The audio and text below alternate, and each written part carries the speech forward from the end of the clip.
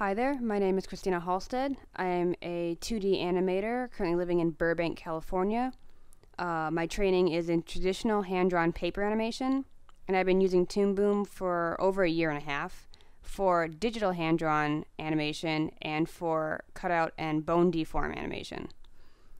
What I'm going to talk about in this series of tutorials is how to add effects using the node view in Toon Boom Harmony Premium. And the first one we're going to talk about today is the blur effect.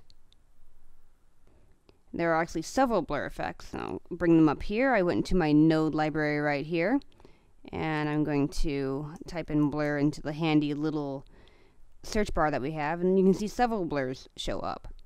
I'm going to go ahead and use the most basic, which is the radial.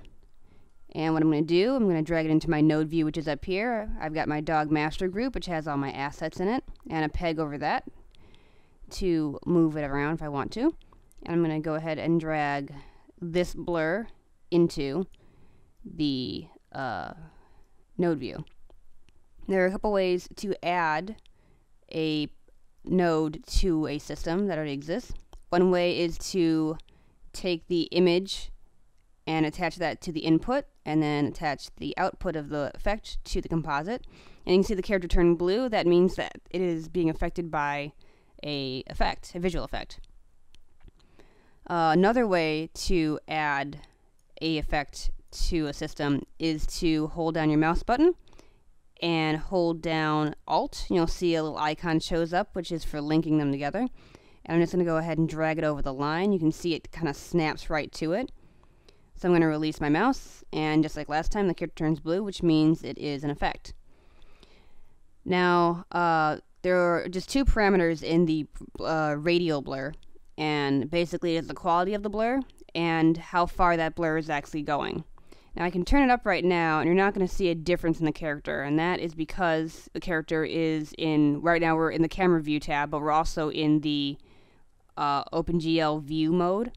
And that's basically so you can see the animation without the effects. So what I'm going to do is go into the render view. And you can see our character is blurred a little bit. I'm going to go and turn on a color card so we can actually see where his black line is. And so now we can see that the character is indeed blurry. I'm going to take this back down to 0 so you can see what it's supposed to look like. And what I'll do is I'll turn that back up again. Let's go to 2. And you can see our character is blurry. And I mean, it's pretty basic. It's as far as complexity, it's pretty basic. So we'll just go ahead and turn that blur up a little bit more, and I can show you the difference with the quality. You can see that the blur is it's very fine. It has a nice gradation to it. That's because it's high quality. If I turn it to low, it's going to get a little chunky, a little choppy. You can see some, not quite artifacting, but you can see some pixelation in here. Turn that back to high. And so if you're looking for something that doesn't need to be too fine of detail, that's when you use the low. It's less taxing on your computer.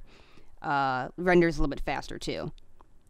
So I'm going to go ahead and turn that back down to just a little blur. And like with most effects in Toon Boom, this can be animated over time by going in the timeline and using your keyframes, which would be these little red dots, and animating over time using either tweening or stop motion. And that is how you use the blur effect.